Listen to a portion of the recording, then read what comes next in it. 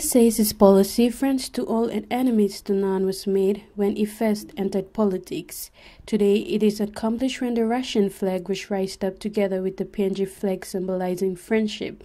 The expedition was made formally by the grandnephew of the late Russian explorer Nikolai Maclay IV. During his speech, Sir Michael said the history of our country is created on this land. History belong Papua New Guinea. You may create him. Long upground blow you me.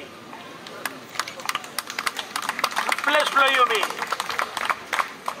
Tanopara blow you me. Also say that the visit of the Russian explorer to Raikos was to write stories about the lifestyle of the people. Sir Michael Somare thanked Sir Peter Bata for inviting him to the expedition and thanked the people of Gorandu for the welcome they gave him.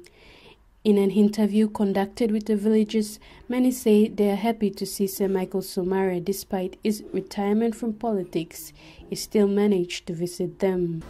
Inside the bell, we play that big drama. Michael Somare through MP law one actual still them stop on them or people belong in Kita finish so kamosem na pila amma big drama so ketalo.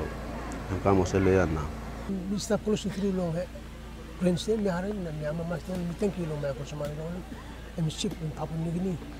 Enough and finished now. In several place. So we thank you Michael Somare. Didn't come at top now. It's a Raikos district. It's a province. Sir Michael Somare's visit was a privilege for the Gorandu Bongo people of Raikos district. This is Tracey Parr, Raikos district, Madang.